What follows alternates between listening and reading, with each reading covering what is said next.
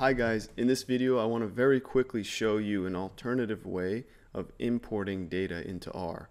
So you have some data set and I'm going to focus on a CSV file format and you want to import it. Well, I've already done one video where I show you how to import it through the working directory.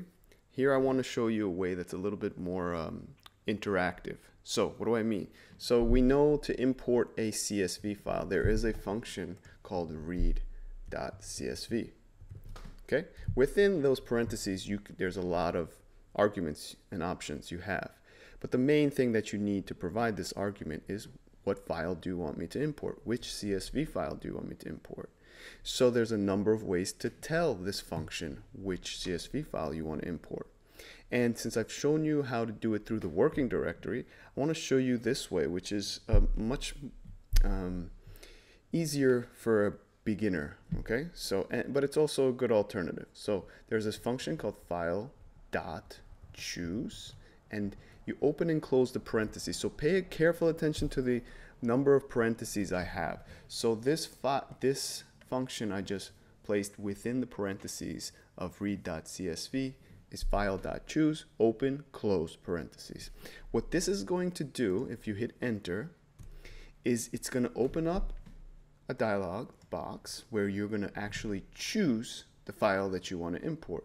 So let me just grab some random file, data set that I have. So ABC, not sure exactly what this is. We'll open it up, or rather let's go for something a little bit more credit. Okay, and voila, we have imported our credit data set. It's quite a big data set. All right, so file.choose, moral of today's story. But let me just show you, obviously, let me just remind you that you don't want to import data like this. You want to actually give the data a name or assign that data set to a symbol. So I'm going to use the assignment operator, which is this guy, and assign that data that I just imported. Rather than just get a data dump like I just did, I want to get it saved to this name, df. You could call it whatever you like. Okay, let's hit enter. Again, I'm going to get the dialog box. Again, I'm going to choose the credit data set or whatever data you're trying to import.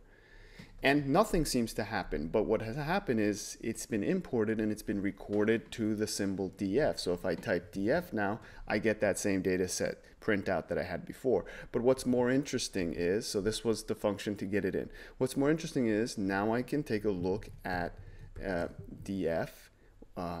Which is the credit data set now imported into R, and I could take a look at all the variables, all the features right here. I could take a look at how many rows there are, how many examples there are, 17 variables, what all the names of the variables are, a general summary of all of them with the structure function, which I talk about in other videos, and I can begin to do my analysis.